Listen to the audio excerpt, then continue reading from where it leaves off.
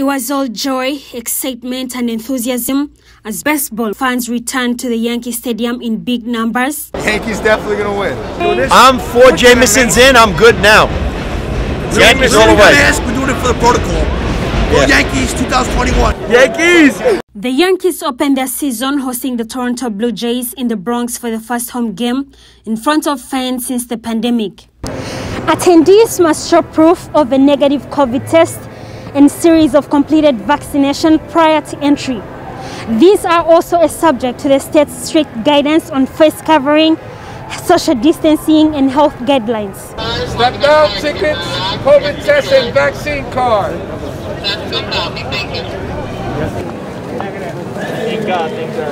Some fans had no mask at all, and others had masks below their nose. However, throngs of Yankee fans outside the stadium felt secured. There's going to be tons of room to socially distance, and it's outdoors. So I'm feeling really positively about our ability to be able to attend a game in a way that's completely safe. Look, I want Cuomo to open up as much as possible. I feel pumped.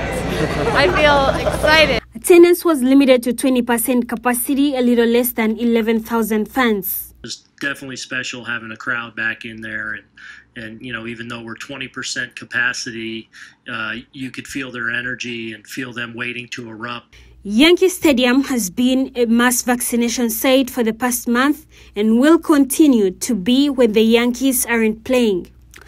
COVID isn't gone, but baseball with fans in the stand is back.